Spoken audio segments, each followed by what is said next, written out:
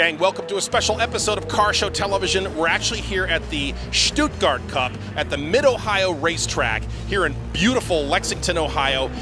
Andrew, what do you think of all this? Oh, this is awesome. I mean, you know, it's a little bit departure from what we normally do, but it's not, because the reality is normally we go to car shows, but this is kind of a rolling car show in the fact that we've got a lot of guys that are really into their cars, but it's not about parking them. Here, they're racing them. So we've got a bunch of guys and a lot of really cool souped up Porsches that are out there hitting the tracks and competing.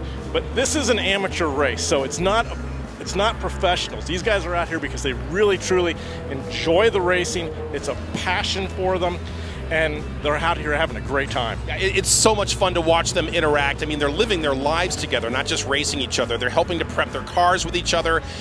They're here at 8 o'clock in the morning. They're here till 7 o'clock at night. The racing is only a small portion of that. The rest of it is really just kind of the experience of it. But gosh, what a treat it is to see these cars go around the track. Oh, it is. And, you know, the thing is that camaraderie. It's like right now we're out here in the paddock area, and it's a downtime as we're waiting for the next race to start. But the guys have got their cars jacked up.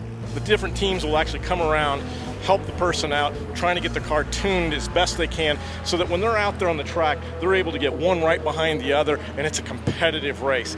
The qualifying times yesterday, the top 4 qualifying cars all qualified within 1/2 of a second.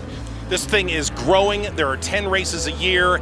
You can hear the engines revving in behind me in the background. Anyway, they're looking for more spectators, more drivers. There are sponsorship opportunities. This thing's really growing. So let's go check out some more of the cars.